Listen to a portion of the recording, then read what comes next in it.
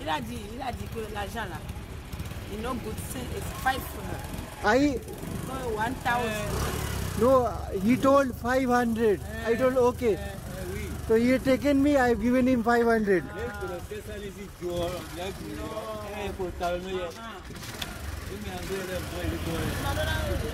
So it's very difficult to communicate. I know English. You all people know French, and I am not able to talk. I am just sitting in the Okada. Wherever he is taking me, I'm going there. He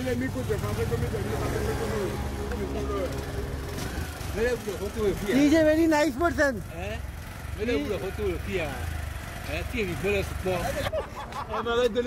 My friend is very good person. I am not able to understand. But he knows small English. You go take to me India. again. Take to me to India. Where? As a whole. Very good. Thank you.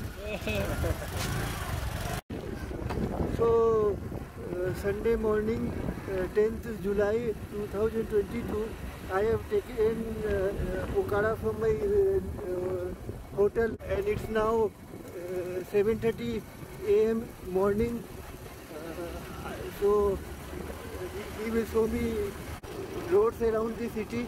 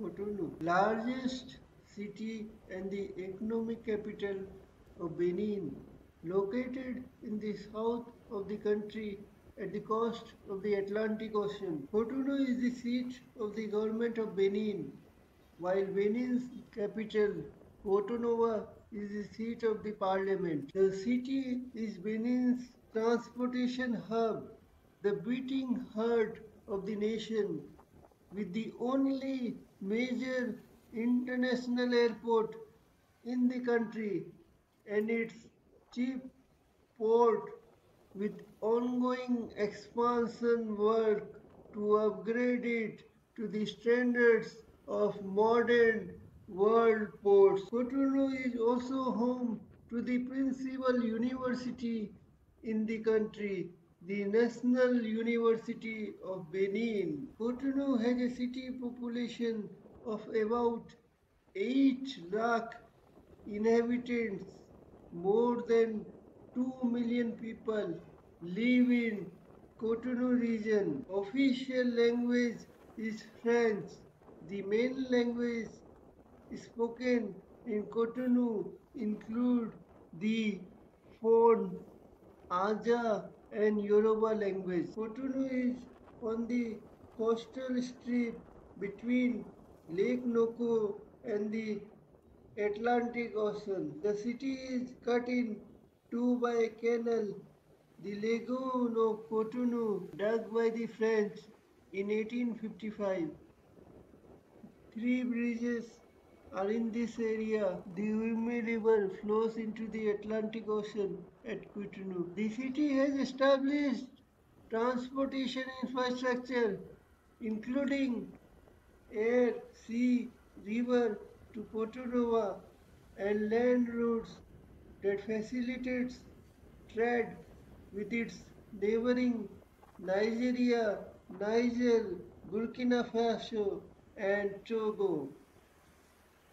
Coastal erosion has been noted for several decades. It worsened in 1961 following construction of the